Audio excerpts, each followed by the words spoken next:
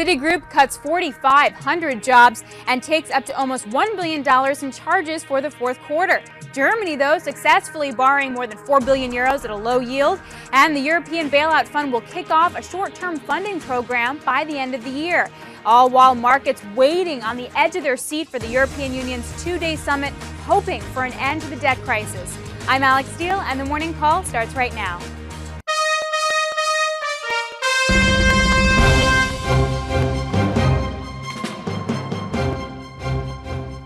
Good morning. I'm Alix Steele from theStreet, and we have a very special morning call for you today. We have Scott here as always with the technical analysis, and we have Stephanie Link, Director of Research for theStreet, here with the fundamentals. We're going to break it down for you, the end of the year trading and into 2012. Good morning, guys. Happy Wednesday. Good morning.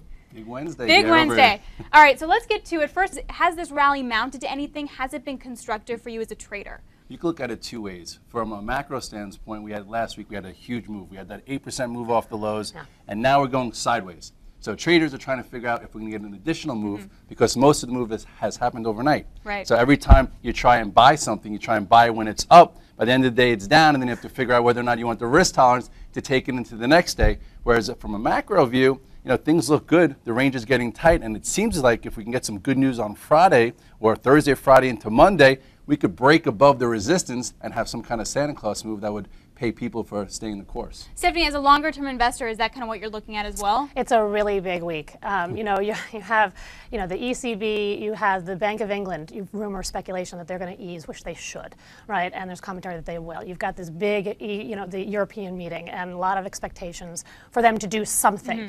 So we have to get through those. And I actually also think that the news out of China is going to be also market moving in terms of PPI, CPI, right, industrial production, so that they can continue to ease if those numbers are good. That's a big positive to me and a big offset to what's going on in Europe. So that raises the next question, and we were speaking about this before we got on camera, is what do both of you need to see on Friday in particular from the EU summit or perhaps from China to make you feel better about the market, to really feel like we're going to have some kind of Santa Claus rally into the end of the year?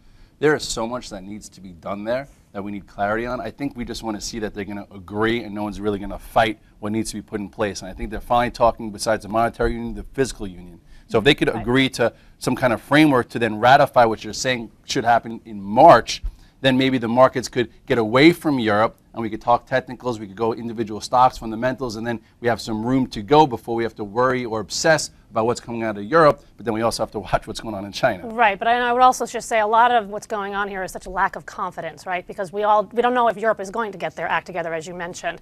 If they could come to some sort of agreement, if there's, what's the bailout, what's the leverage, what are the numbers out there? I'm not sure the actual numbers themselves are going to be that important, but I think the direction that if they can take in terms of, getting something completed, I think that will be very positive. Again, if you add on some of these other things that are happening, China, better U.S. data and that kind of thing. So very quickly, does it matter if it's a fiscal consolidation or union thesis we see on Friday, or does it more matter about the bailout fund? Does it more matter about the ECB? Well, it's the one thing they really need to agree on if they have to pick one. Well, no, I would actually say you have to make steps on all of them, right? I mean, you have to make, but it doesn't have to be this massive home run. It could be a double, double would be good. A double would be really good. And then we could steal third base, and then everyone's fine. We're going to go for this. This analogy will last for a long time. It's like a formula that we need. It's just not one thing. And unfortunately, this whole world, we're looking at so many multiple things. So that's why you have to really know your time frame, know what you're willing to risk, how long you're willing to hold things. And if we take a look at the S&P chart,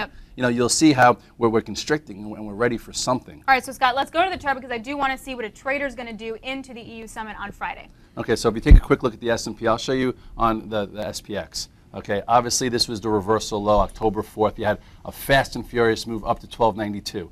A lot of people missed that because it happened so fast. Then you had this wedge right here that wound up resolving to the downside. If you guys remember Thanksgiving week, where traders and long-term investors weren't that thankful, this was the worst week since 1932, you had a stomach buying that. So now we're right back where we were traders were looking for a breakout. So we're trying to see if we could hold in here. You have a short-term little range here above 1240. I think you can have pent-up demand. And if we could finally get above 1260, 1264, the 200-day, with some volume, with some good news this weekend, I think we clear it. First stop 1292, and then going into the first quarter, we could hit 1320 to 1340. So Scott, does that mean that you're going to be taking stocks long into Friday?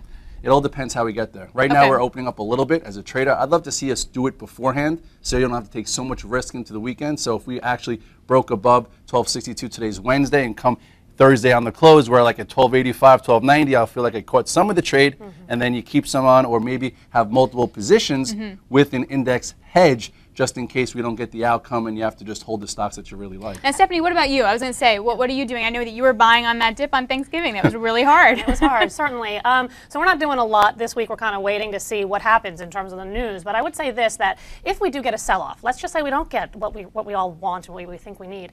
You know, the companies this week, speaking at conferences, because I've been to a dozen conferences this week, they've said some really good things. Valuations still are very attractive, right?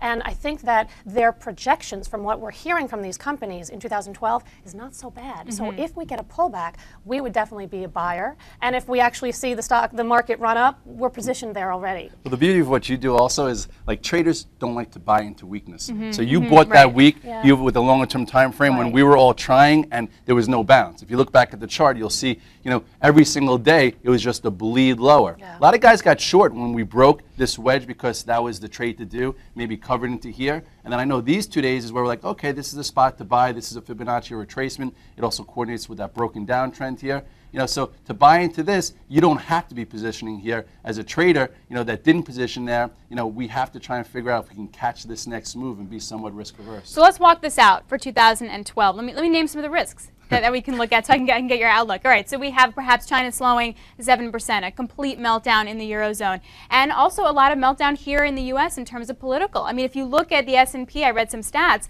that the worst government you can have is a Democratic president and a split Congress in the 4th year of an election cycle. That's exactly what we have. The S&P tends to go lower on that. We also have perhaps the end of the unemployment benefits and the end of the payroll tax cut. Stephanie, what's your outlook?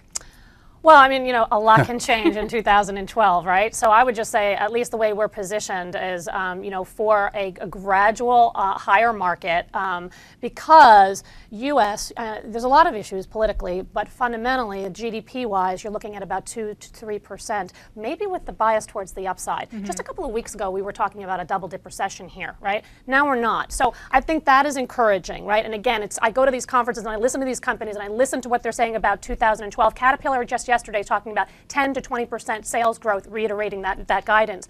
That's widespread, but it's a great number for a company that, you know, has such exposure globally. I also think, again, China could be the wild card if they continue to aggressively ease. Brazil has just eased for the 3rd time this year. So I think there are offsets, Alex, and I think that, you know, Europe is horrible, but I think we already know they're in a recession, and I think, again, based on valuations, we're pricing in a lot of bad news for the long term. And lastly, it turns into the tape. Okay, we're in December, and typically strong stocks end stronger because portfolio managers want to mark them up. They want to have the best acting stocks. So and European investors need somewhere to go.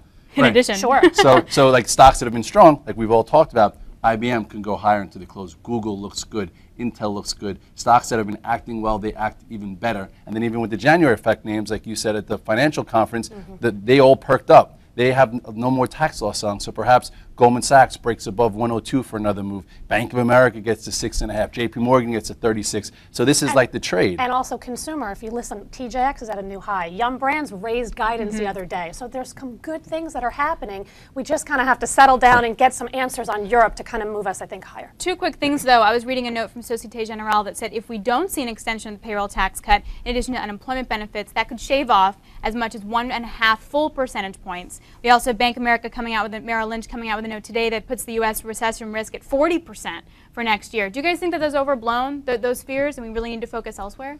I'm going to focus on the price action because everyone's always going to have something to say. You know, people say this is already priced in. Some people say it's not priced in. It seems like this whole year has been priced in, but every time we get something calamitous, like when Italian yields went above 7 or everything that the market comes in, then we take it in stride, and then the cream rises to the top, and then you take your trades because there's always something to look to make you say, I don't want to be in the stock market, but overall, things are rewarding investors. You know, market participants that actively manage, that know how to buy, that pick the winning stocks, they can make money. Well, the other thing is, what's interesting to note is that only hedge funds are about 45% net long.